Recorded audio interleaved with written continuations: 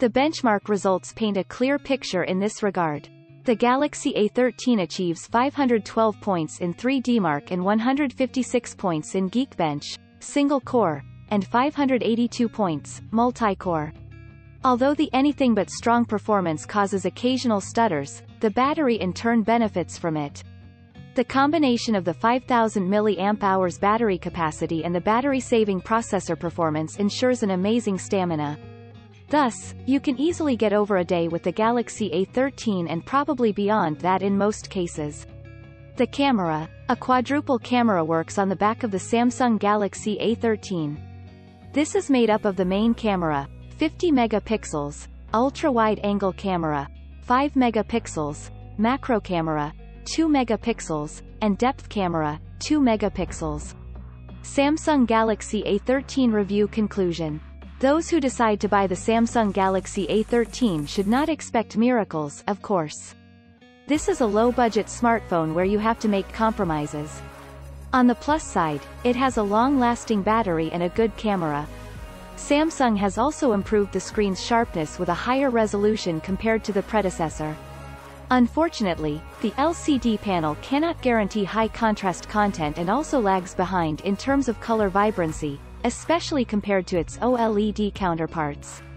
The processor's performance also shows clear deficits in everyday use. However, those who do not mind occasional stutters will not have any problems with that. The 2023 Kia Niro is a cool-looking crossover. We are pretty sure that Kia will be making the most radical-looking cars in the electrified universe. The Kia EV6 looks dope, and in their current portfolio of hybrid cars, the likes of Kia Sportage and Kia Sorento have been redesigned drastically to match the company's opposites united design philosophy.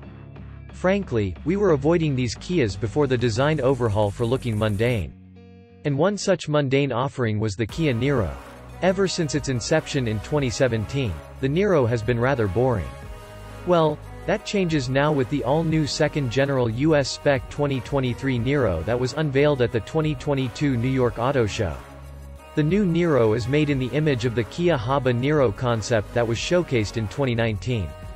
The 2023 Niro's interior also takes a lesson or two from the EV6 Interior, along with utilizing sustainable materials. Technology takes the front row with loads of connectivity and safety features, making the list desirable.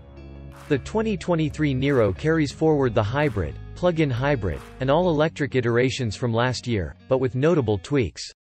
The all-new 2023 Kia Niro shows us that the future can be both sustainable and desirable. HabaNiro vibes with a play of contrast and opposites. This is one of the steepest design overhauls we have come across. The first-gen Niro was simple and boring, to be precise, and it wasn't a bummer as a hybrid was never seen as an exciting vehicle till recently. But with the all-new second-gen makeover, Kia has injected a youthful elixir into this crossover. The 2023 Niro is built on Kia's opposites united design philosophy. As per Kia, it blends inspiration from nature with aerodynamic refinement. Also, the crossover has grown about an inch in every direction, which now makes it way above its compact class. The coolest design cue is the Audi R8 type contrasting panel that is slapped onto the rear third quarter. It is called the Aeroblade accent panel that can be painted in a slew of contrasting shades to add more drama to the sleek design. The basic design language is taken right off the Kia HabaNiro Concept. The automaker has done an impressive job in retaining a lot of the concept's design cues. The front fascia is highlighted by a radically designed projector headlamp setup, and the taillights are boomerang-shaped.